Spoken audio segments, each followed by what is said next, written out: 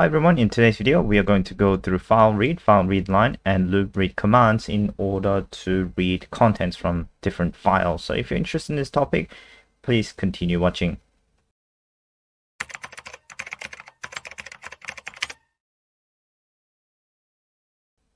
Alright, welcome back. So let's get started. So I'm going to get started with FileRead first. FileRead is something that I've extensively have shown you in my previous videos. So there's nothing so much new about it. I'm just going to show you maybe some more other interesting things that you might find interesting. So FileRead basics is you have the output variable, which is going to have the content read from this file stored into. And error level is going to be set to 0 if you have successfully read the file. And you can display the output variable in a message box like that. Or you can get an error level, which returns 1 if the file does not exist. So this file will not exist when I test this out. So let's go ahead and create a new text document and put in some value called say hello, and then run this and see what we get. So with my first message box, I'll get an error level of 0 because it has successfully read the value inside the newly created text file. And the next one is going to return a value of 1 because this file does not exist. You can also read from a AutoHotkey script, for example. So this script that you're looking at right here is right here. I can read from it and show the value inside it by running a message box like that. So I get exactly the codes inside this AutoHotkey script. You can also read from CSV files as well. So I've got a code that creates a CSV file and adds 1, 2, 3, 4, 5, 6, and 7, 8, 9 inside the first row, second row, third row in different columns. So if I go ahead and run this, I will see that new CSV file being created. If I open it up, then I will have the data laid out like that. And let me just get rid of that now that I have the file created. So I'm going to use the FileRead command to read that CSV file and see what we get in the output variable. And that's exactly what we get in the output variable, the data that we have entered in. Now, I'm going to show you how you can store data in your clipboard into a file. So I have demonstrated this in a previous script that I have written to create and use multiple clipboards, but I'll just quickly show you here as well. So what I'm going to do first of all is I'm going to use snipping tool to take a screenshot of this little folder here and make sure that I have that image right here is saved into my clipboard by pasting it into Paint. So I do have that saved into my clipboard. So let me just go ahead and delete this. And then what I'm going to do is I'm going to run this file append command to store this clipboard data into a file called clipboard data. You don't need the extension. If I run this, then I will get that file, and the size of this file is, as you can see, 807 kilobytes. Once that's done, I'm going to comment this out and I'm going to read from this clipboard data file and then store that back into the clipboard. And because right now I have still the same snipping inside my clipboard, what I'm going to do is I'm going to bring up the snipping tool again and take a screenshot of this white blank space, right? And then get out. And if I do a paste here, then I'll see just the white blank space. And I know that the clipboard has been updated to something new. And so if I run this, what it's going to do is it's going to do the file read. And then you use that option in order to read binary data or clipboard data, which is going to be this file here. So that file, and store that into my clipboard data. And that gets assigned into my clipboard. So if I go ahead and run it, what I'm going to get when I bring my Paint back and do a paste is the data that I have output into a backup as a file in this manner. Okay. If, say, for example, your file size is too large, so if it's greater than 1 gigabyte, AutoHotkey is going to set the error level to number 1. And so you're going to need the M option. There are some options available in the file read command. You can check it out from the AutoHotkey documentation. And so you're gonna have to use the *M in order to read just the first bit. You can use the file get size command to check the file size before you load the file if the file size is expected to be too big, or you can use file open in case of large files, because that does not read the entire file into memory. File open is something I'm going to go through in my next video. It's related to file object. Now, if you want to be able to read a non-English data, so for example, where am I? Here. So let me just convert this into Korean. Hello. And then if I just try to read that and output it, then I'm gonna get gibberish, not the Korean language. And so you have to use file encoding to change the file encoding to UTF-8, in which case you're gonna see the foreign language correctly. So when you use the file encoding command, what this is gonna affect is it's gonna affect all of this. So it's gonna affect FileReadLine, Loop Read, which I'm gonna cover in today's video. File append, file open is something I'm gonna cover in my next video. Alright, there are a few other encoding types like UTF-8, UTF-8 raw, or UTF-16, which I'm not gonna go into. Alright, next up, I'm gonna go into the FileReadLine command, which is to read a specific line from a file. So instead of reading the entire file content, I'm just gonna read, say for example, the third line from the CSV file that I've created, and the third line we have 789, and therefore if I go ahead and run this, I'm gonna see 789. If I change this to 1, then I'm gonna read the first line, which is gonna be 1, 2, 3. Change it to 2, then it's gonna be 4, 5, 6.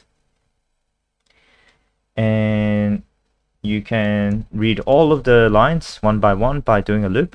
There are other methods to read through the file contents line by line, but this is another method. So if I go ahead and run this, it's gonna run the loop and look at the first line and then read out the content, continue, 4, 5, 6, continue, 7, 8, 9, so on and so forth.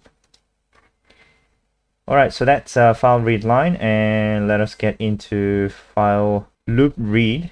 And loop read is basically similar to file read line, but the difference is it performs better than file read line because one, the file is kept open for the entire operation. So with the file read line, when you do a loop, it will open up the file and read the first line, and then close it, and then open up the file again to read the second line, close it again, open it up again to read the third line, and close it again, and so on and so forth.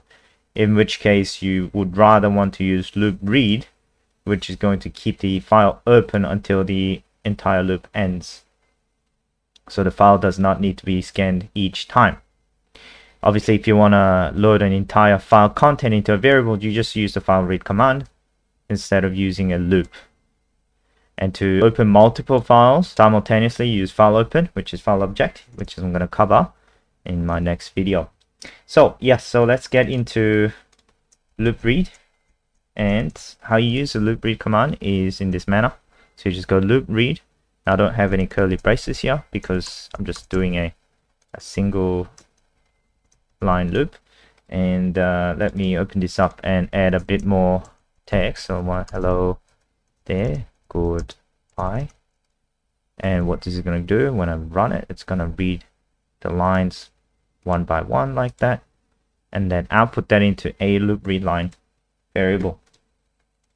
And this is equivalent to file read line in a loop, but this is going to be slower because you are opening up the file and closing it every time you read a single line from the file. Obviously, to human eye, if you're dealing with a small file, then it's not going to make too much difference. But if you're dealing with a large size file, then you might want to use the loop read instead. Now, if you want to get the last line from a text file, so this text file, for example, you've got by right here, right? And if you want to get the by only, then you just do a loop read and you read it until the end and then store that into last line. So this is going to do a few iterations, 1 2 3 4, and then it's going to stop there, and then the last line is going to have by inside it. So that's how you read the last line. And there is an optional parameter, which is the last one here. So loop read, that is mandatory, and then that one is to create a new file and append the data from the original file into the new file. So let me go ahead and on that. So what we're getting is the current line reads hello here. It's asking me to add whether if I want to add it to a new file. The new file is that. So file append command is going to kick in and then create that new file and then add that file. It's being used by another process, which is the script. So let me just finish this first and then go ahead and open it later. So current line reads there, add to new file. No. Current line reads good, add to new file. Yes. Current line reads by, add to new file. Yes. And so if I open this up, then I'm just going to get the 3 words that I decided to add into the new file. So that's basically the path of the file that you want to create and copy the data from, or copy the data to. Right, so lastly, I've got loop pass with loop read. So what this is going to do is when you have multiple lines of data like this, and within each line you have a separator like that, so it's kind of like CSV. So you've got line break and columns. In this case, I'm just going to use colon as a replacement for the comma in CSV. So let's just assume that you have a data in this manner, in this format. What I'm going to do is probably not going to do this because file delete deletes the file, and I don't have that temp text file. And then append this data inside a temp text file, and then I'm going to go into a loop in order to read out the data, right, from this temp text. So I'm going to be using loop read and then read the text, and then I'm going to go into another loop right here, right? So initially the I is going to be 0. When the loop, the mother loop or the parent loop starts, it's going to add 1 to I, and then it's going to go into the child loop. And the child loop is going to be doing a loop pass, and it's going to pass the a loop read line, which is the variable that is used by this parent loop.